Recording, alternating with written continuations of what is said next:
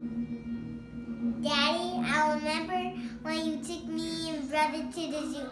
It was the best time ever. I remember when you took me to get some snow cones. That was the best time I had. I love you.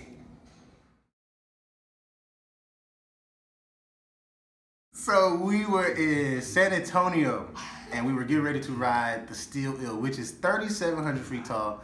It is one of the biggest rides in the world. We were terrified, and BJ was in front of me. And as the ride was clicking up, you know, the little clinkers going up the roller coaster, I literally heard him saying, Lord, Lord, Lord, Lord, Lord, Lord, Lord, Lord, Lord, Lord, Lord, Lord, Lord, Lord, Lord, Lord. And right before it dropped, he screamed, I'm a chicken, Lord.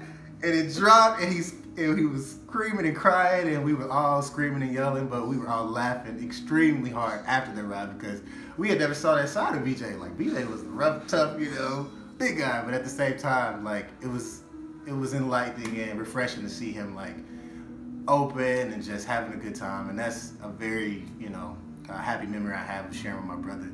But nonetheless, I just want to say, hey, BJ, I love you, man. I'm proud of you. I cannot wait to see what God has in store for you because I know it's going to blow everyone's minds, especially yours. So just keep doing what you're doing.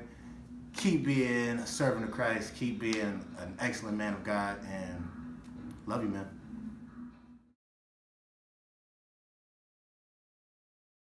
I love you with the utmost love of God as well as from my own heart. 2 times in the scripture do I read about the Father speaking concerning Jesus Christ. And first of all, he speaks of him at the beginning of his ministry, and then at the end of at the middle of his ministry, he speaks of him again. At the beginning of his ministry, he says, the heavens opens up after Jesus was taken up from the water, and he says, this is my beloved Son in whom I am well pleased. But then the second time he speaks of him on the mountain of transfiguration, and he says to those who were there, this is my beloved Son, hear ye him. So I want to say to my son, you're my beloved son, and I love you, and I am well pleased with you. 3 things I'll leave with you, and I'm done with this little video. First of all, keep God first, and he'll take you places that you've never been before. Number 2, make your family your first mission and ministry. Keep them, and the Lord will allow you to keep others.